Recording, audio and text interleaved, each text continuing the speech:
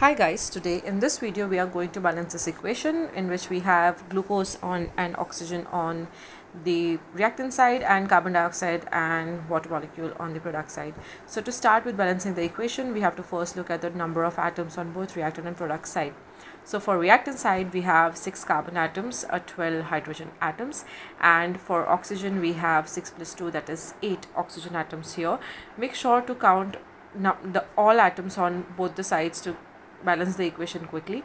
For product side we have 1 carbon atom, 2 hydrogen atoms, and we have 2 plus 1 3 oxygen atoms. So we are going to start balancing this equation by balancing the number of carbon atoms first. So as you can see here, we have 6 atoms of carbon on the reactant side, but we only have 1 atom of carbon on the product side. So we are going to multiply this number by 6 by putting a coefficient 6 over here. So now we have 6 carbon atoms. We are going to update the number of oxygen atoms later, and we are going to balance that afterwards.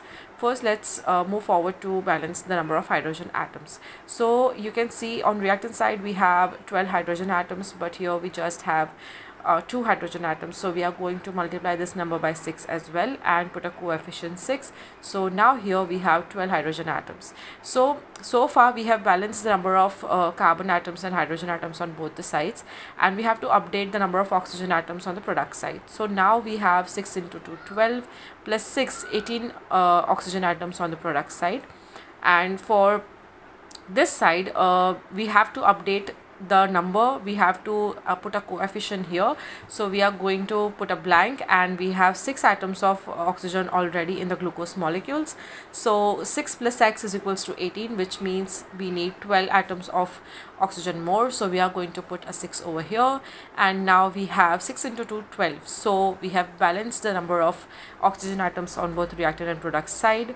There are 6 carbon atoms on both the sides, 12 hydrogen atoms, and 18 oxygen atoms. So this is how you balance an equation, and make sure to count every atom on both the side. And I hope this video helps you to understand on how to balance an equation. And for more such videos on Lewis structure, molecular geometry, polarity of the molecules, make sure to subscribe to our channel, and thank you for watching.